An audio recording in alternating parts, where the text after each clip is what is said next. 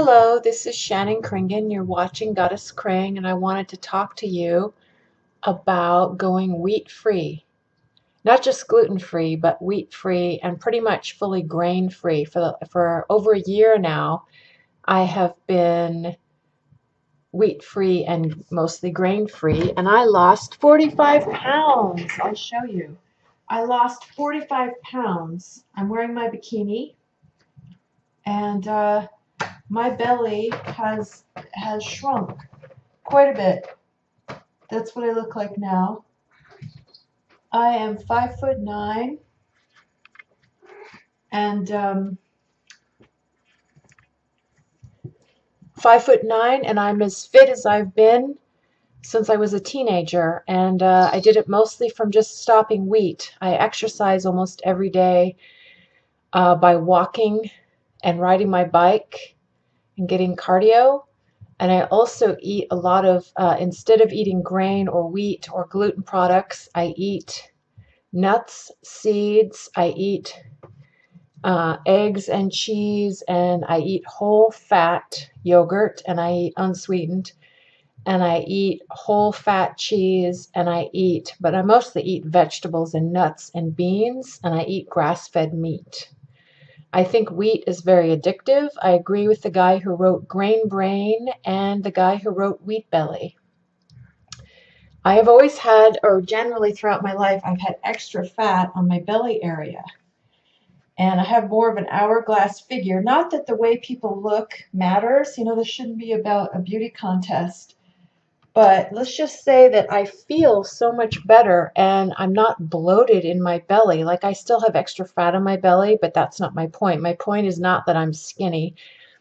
My point is that I feel better and I look better and it's easier to do things. And I feel like wheat is very addictive, and I feel the only way that I could cut down was to just go cold turkey and completely quit eating all wheat products.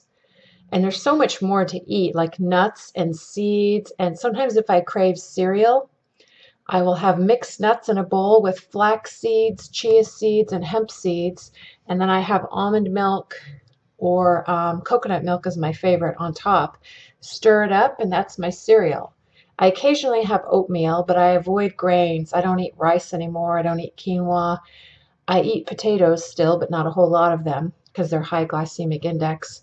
But I eat like huge plates full of vegetables, and I eat guacamole and avocado by the spoonful. I eat coconut oil. I eat a lot of nuts.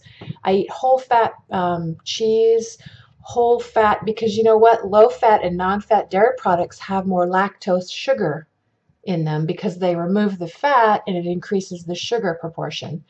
So if you eat, ironically, if you eat more fat, I feel like my body is getting leaner by eating more fat, and I feel satisfied because I'm eating the fat that I need through meat, cheese, nuts, and seeds, and beans. I don't think beans have fat, but I eat beans, but I don't eat grain. So I feel so much better going wheat-free as well as grain-free, and I am pretty fit.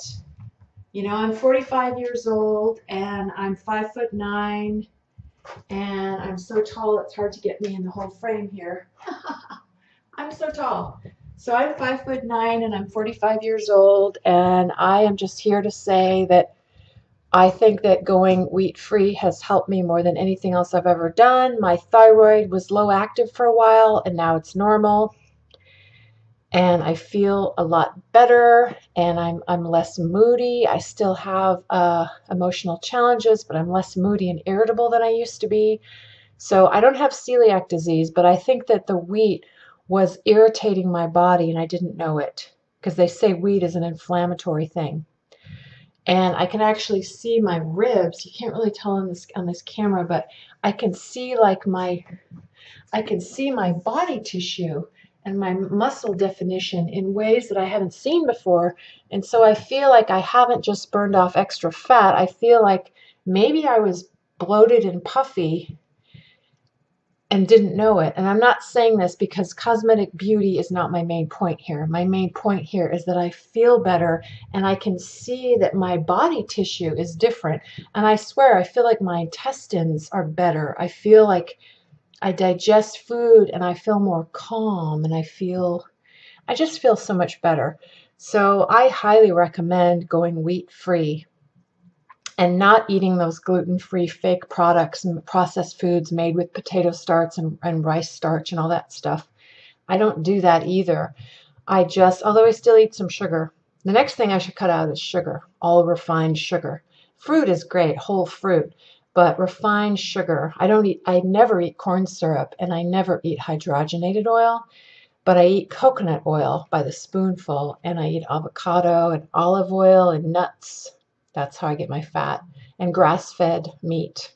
Although I hate the way they treat the animals, but I love meat. So, okay, so that's my nutritional video. Thank you for listening. I am Shannon Kringen. You're watching Goddess Kring. Feel free to leave questions and comments for me or email me. ShannonKringen.com is my website.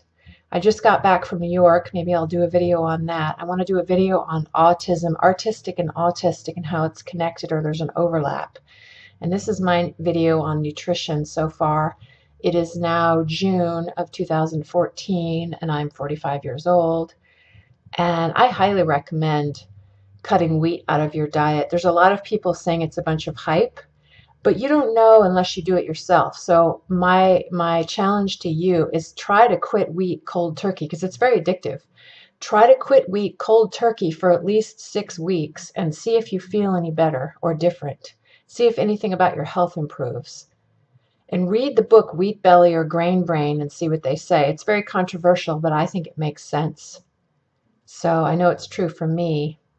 It's really helped me to make this change in my eating for my mental health and my physical health. Also, my appetite is less. I have less of an appetite. That's probably why. And yet I enjoy food. I eat all the time. I eat 3 meals a day and I eat snacks. And it's just that my appetite is different than it was. When I ate bread and wheat, I felt like I was hungry all the time and never quite satisfied. And now that I eat more fat and protein and less carbs and sugar and no wheat and no grains hardly ever, I just feel so much better. So I would say try it and see if it helps you. So thanks for listening.